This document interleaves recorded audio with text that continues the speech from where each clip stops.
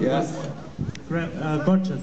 Thank you. Have you ever planned to being in a movie or to act besides singing in the future, maybe? Not really.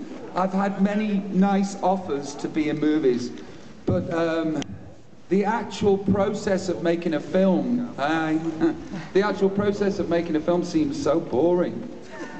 You get up at stupid o'clock in the morning, and you don't go to sleep until stupid o'clock in the evening, and you do that for months, and most of the time nothing's really happening.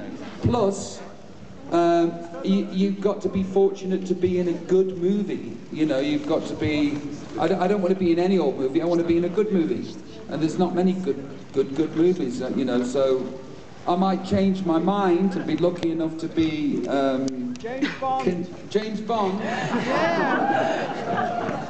Yeah. Maybe. Yeah, okay, James Bond might be cool. If they offer me James Bond, I'll consider it. Okay. Thanks for the question.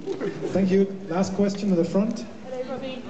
My name's Gabriella. I'm from England. Hi, Gabriella. I've been a fan of yours for over 20 years. So oh, nice one. Thanks, very exciting to see you in the flesh rather than paper. Thank you. I wanted to ask what your favourite song is to perform. What my favourite song is to perform is "Let Me Entertain You," because it's like a communion with the audience.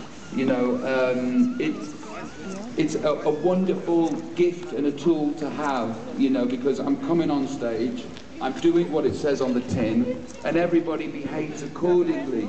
You know, it's like the perfect opening song, and so it's either "Let Me Entertain You" or "Angels," because, like I said before, when I sing Angels, it's as close to religious or spiritual that I get, because I think that song means a lot to people, and you know, I think they think about their loved ones and the people that have passed on, and you can't help but feel emotional every night, even though I've sung it a million times. So "Let Me Entertain You" and "Angels." Thank you very much.